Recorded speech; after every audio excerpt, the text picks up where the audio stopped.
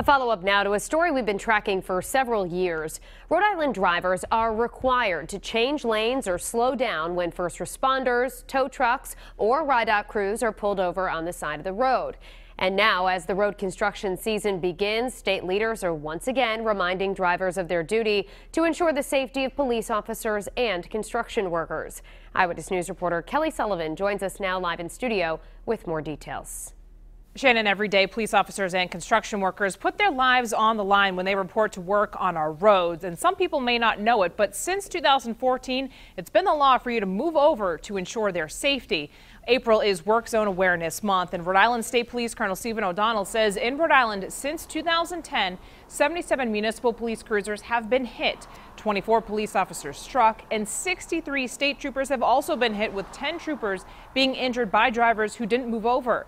So far this month, state police issued 125 citations to drivers for violating that move over law.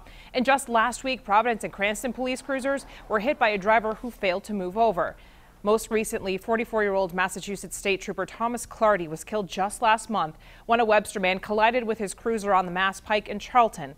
Clardy was conducting a traffic stop at the time. Colonel O'Donnell says the law doesn't just apply to police officers, but to all those who work on our roads. Move over means if you see lights on the side of the road, any type of emergency vehicle, not just police, your job is to get in the lane away from the police, which means one lane over. If for some reason you can because of traffic, you just slow down substantially to make sure those people are safe.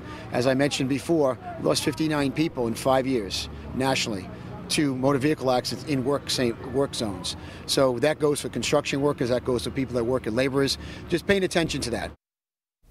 Rhode Island's road construction season runs through the fall, and if you're ticketed for violating the state's move over law, the fine is $85. I'm Kelly Sullivan, Eyewitness News.